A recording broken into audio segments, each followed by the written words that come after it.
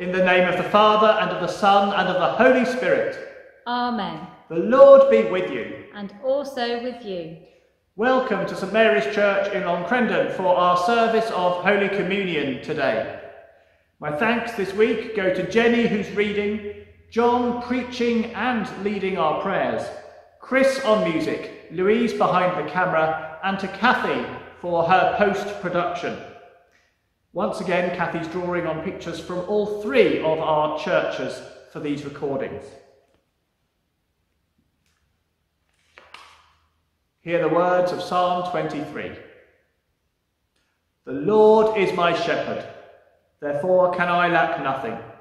He makes me lie down in green pastures and leads me beside still waters. He shall refresh my soul and guide me in the paths of righteousness for his name's sake. Though I walk through the valley of the shadow of death, I will fear no evil, for you are with me. Your rod and your staff, they comfort me. You spread a table before me in the presence of those who trouble me. You have anointed my head with oil, and my cup shall be full.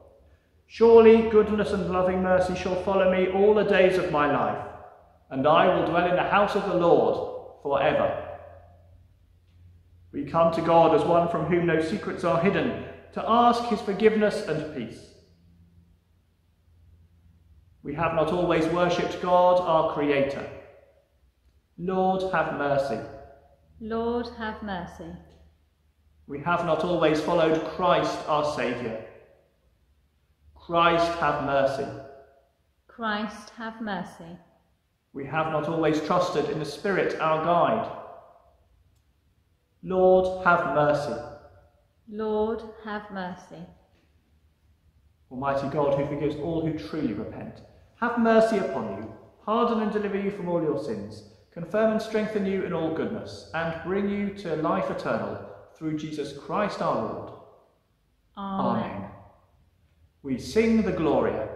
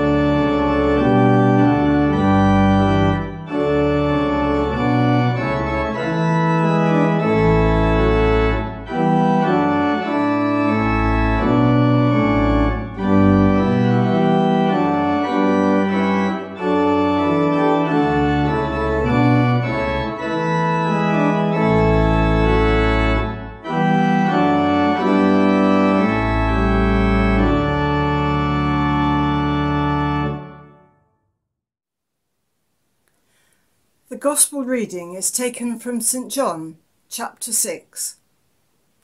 Jesus said to them, I am the bread of life. Whoever comes to me will never be hungry, and whoever believes in me will never be thirsty. Then the Jews began to complain about him, because he said, I am the bread that came down from heaven. They were saying, Is this not Jesus, the son of Joseph, whose father and mother we know? How can he now say, I have come down from heaven? Jesus answered them, Do not complain among yourselves. No one can come to me unless drawn by the Father who sent me, and I will raise that person up on the last day. It is written in the prophets, and they shall all be taught by God. Everyone who has heard and learned from the Father comes to me. Not that anyone has seen the Father, except the one who is from God. He has seen the Father. Very truly, I tell you, whoever believes has eternal life. I am the bread of life. Your ancestors ate the manna in the wilderness, and they died. This is the bread that comes down from heaven, so that one may eat of it and not die. I am the living bread that came down from heaven. Whoever eats of this bread will live forever, and the bread that I will give for the life of the world is my flesh. And this is the word of the Lord. Thanks be to God. May these words of mine please him, as I rejoice in the Lord. Yes, we're back on bread again, but this time there's a twist, and it's not a plaited loaf. Last week's reading ended with 2 special verses, and in my sermon last week I spoke about them. Jesus said, "I am the bread of life. Whoever comes to me will never be hungry, and whoever believes in me will never be thirsty." This week our Gospel reading started with the same verses. Perhaps it's the lectionary compilers making the point that this is a key statement, that we must not ever forget that Jesus is our bread of life. But let me just look back at some of the other readings set for today. In the Old Testament, we hear a different message. It's that of Elijah's despair being changed into hope. Elijah had been trying to preach the message from God and had fallen at almost every turn. His life was under threat, so he journeyed into the wilderness with the intention of giving up completely and dying. As he lay down under a solitary broom tree, he fell asleep and felt an angel touch him, saying, "Get up and eat." And there beside him was bread and water, life-giving, thirst-quenching, and spiritually uplifting. As a result, he was able to leave the wilderness, trekking for 40 days, accepting God's call once again, and having the renewed strength to carry on. It's a strong message that should and must apply to us. For we too get knocked back from time to time. We can seem to face apparently insurmountable odds and need to take a break to reset ourselves, regroup, refuel both physically and spiritually, and carry on with God's work. In the epistle this week, St. Paul talks clearly about putting evil aside and working hard to support ourselves and therefore being able to help others. But I guess at this time it's a particularly hard message for those who are perhaps suffering as a result of the job losses from the pandemic. I have huge sympathy for those who can find themselves in such circumstances. It's not fun, can be totally demoralizing, and without support can lead to utter despair. I have been there and have a collection of those t-shirts. But whatever our circumstances, we are all called to be honest in all that we do, and when we can, to support those who need it most. It is suggested that our Gospel reading is a classic bit of St. John, turning complex theology into a story to make the whole concept so much easier to understand. I'm not sure I'm going to agree. It's still complex, wonderfully so, and the theology is still deep and almost impossible to comprehend at times. Jesus had a problem with some of the people who had been around him in the crowd. They knew him as the village carpenter and were struggling with the idea and the point that he was bringing forward that God was his Father. This new Jesus was not comprehensible to them. They thought they knew Jesus, the man. They could not understand that Jesus could also be God. However, my take on this is that Jesus was saying that there are times when we have to accept those things that we do not understand, or run contrary to our apparent knowledge, when perhaps we need to suspend our disbelief and accept God's way. Jesus also said, "No one can come to me unless drawn by the Father who sent me, and I will raise that person up on the last day." This can be taken as meaning that Jesus is saying we need to turn away from this finite life that will end in our death and choose his life, the Christ life that does not end. We are, in effect, challenged to choose to live Christ's life through what we do, how we act and react to people and situations. Our life, if we wish to commit ourselves to be followers of Jesus Christ, needs to be as a result of responding to the direct call from God that we receive. It's about listening to God and not just making demands of God. God is listening when we pray, but we must remember to give him the time to reply back and give us the answers that we are seeking. A number of years ago, there was a trend, especially among the younger generations, to wear a wristband that asks, "What would Jesus do?" This, I suggest, is what we should ask ourselves if or when we find ourselves in difficult or unusual circumstances. Take a breath. Stop.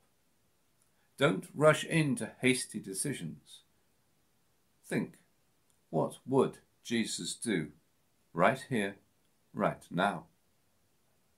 What is the right thing to do, not just for us, but for God and for our whole world? Our reading ends with Jesus saying, "I am the living bread that came down from heaven. Whoever eats of this bread will live forever. And the bread that I will give for the life of the world is my flesh." Taken literally, this reading appears rather gruesome. Taken within the concept of Holy Communion, which Jesus was to introduce at the Last Supper, it makes much more sense. Noting, of course, that as a church, we do not believe that the bread and wine at communion actually become flesh and blood. We need the living bread in our lives in order to be fulfilled and to live. In the name of our life-sustaining and hope-giving Lord. Amen.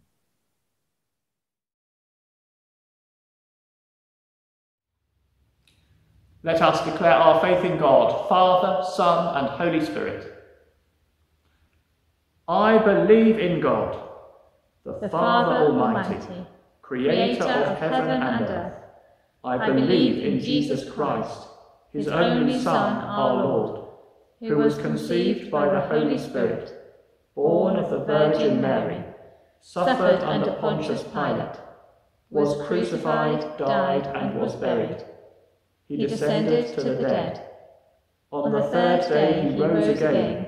He ascended into heaven. He is seated at the right hand of the Father, and he will come to judge the living and the dead. I believe in the Holy Spirit, the Holy Catholic Church, the communion of saints, the forgiveness of sins, the resurrection of the body, and the life everlasting. Amen. Let us pray. As we sit or kneel, so we pray. Lord Jesus, our bread of life, We ask that as we listen to Scripture, we are encouraged to continue to seek you, our bread of life, and pray that we remember to listen for your reply. Hear us, Lord, today as we pray to you. We pray for our church worldwide, for the Church of England, for this, our Diocese of Oxford, our Deanery of Aylesbury, and this benefice of Long Crendon, Chearsley and Nether Winchendon. We give thanks and pray for Richard our Vicar, hoping that he and his family have had a restful holiday. We pray for all those who give their time and enthusiasm to lead and serve in our churches. Father, we pray for all nations around the world, for healing of the nations and for peace. We thank you, Lord, for this world in which we live. We hear so much about climate change. Help us, Lord, to take notice and respond. We pray, Father, for our 3 village communities, and we give thanks for all those who serve these communities directly in so many ways. We give thanks for all those who run businesses in our communities. And we hope that as we come out of this pandemic, all such people have a chance to rebuild their businesses and to make a living once again. We pray for all those working in our healthcare services, in our NHS, hospitals, care homes, and caring for patients at home. Father, we pray for all those who are sick in body, mind, and spirit, remembering, Lord, that we are all members of your body, and that when one suffers, we all suffer together. We ask for comfort and healing powers for those in any distress. Lord Jesus, we pray for all those who are bereaved and feeling lost. May they feel comforted by your love. In a moment of silence, let us bring to mind all those known to us who need our prayers at this time.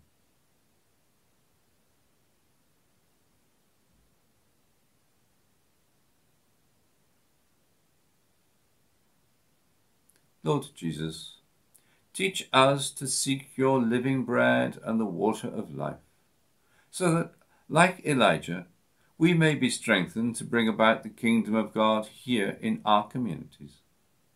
Merciful Father, accept these prayers for the sake of your Son, our Saviour, Jesus Christ. Amen.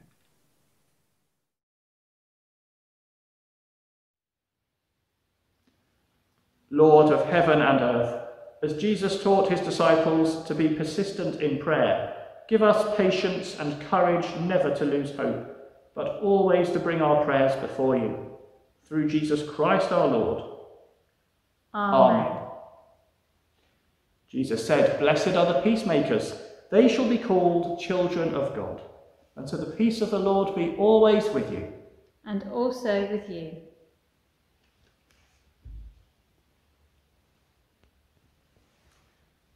The Lord is here.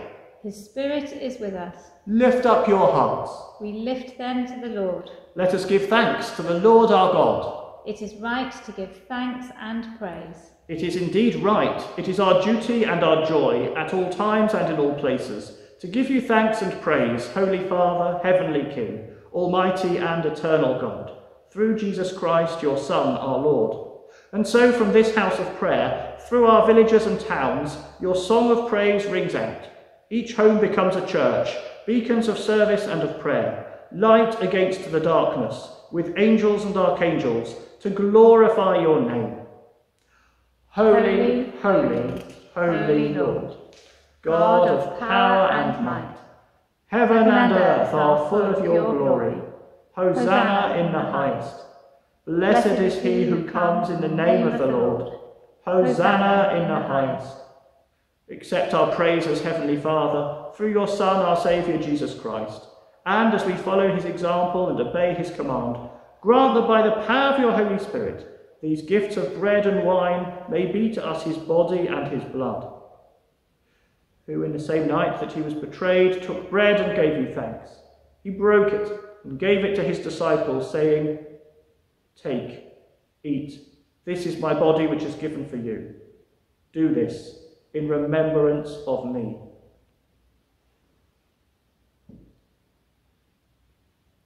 In the same way, after supper, he took the cup and gave you thanks. He gave it to them, saying, "Drink this, all of you. This is my blood of the new covenant, which is shed for you and for many for the forgiveness of sins. Do this as often as you drink it, in remembrance of me." Therefore, Heavenly Father, we remember his offering of himself made once for all upon the cross. We proclaim his mighty resurrection and glorious ascension. We look for the coming of your kingdom, and with this bread and this cup, we make the memorial of Christ, your Son, our Lord. Great is the mystery of faith. Christ has died. Christ is risen. Christ will come again. Accept through him, our great high priest, this our sacrifice of thanks and praise. And as we receive these holy gifts in the presence of your divine majesty, renew us by your Spirit, inspire us with your love, and unite us in the body of your Son, Jesus Christ our Lord. Through him and with him and in him, in the unity of the Holy Spirit, with all who stand before you in earth and heaven, we worship you, Father Almighty, in songs of everlasting praise. Blessing and honour and glory and power be yours for ever and ever. Amen. Let us pray with confidence as our Saviour has taught us. Our Father, who art in heaven, hallowed be thy name. Thy kingdom come, thy will be done, on earth as it is in heaven. Give us this day our daily bread, and forgive us our trespasses, as we forgive those who trespass against us. And lead us not into temptation, but deliver us from evil. For thine is the kingdom, the power and the glory, for ever and ever. Amen. Lamb of God, you take away the sin of the world. Have mercy on us. Lamb of God, you take away the sin of the world. Have mercy on us. Lamb of God, you take away the sin of the world. Grant us peace. The body of Christ.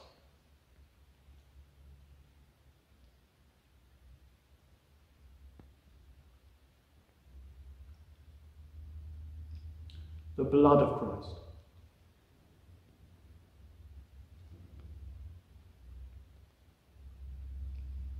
And the Lord bless you and keep you. The Lord make his face shine upon you and be gracious to you. The Lord look kindly on you and give you peace. Amen.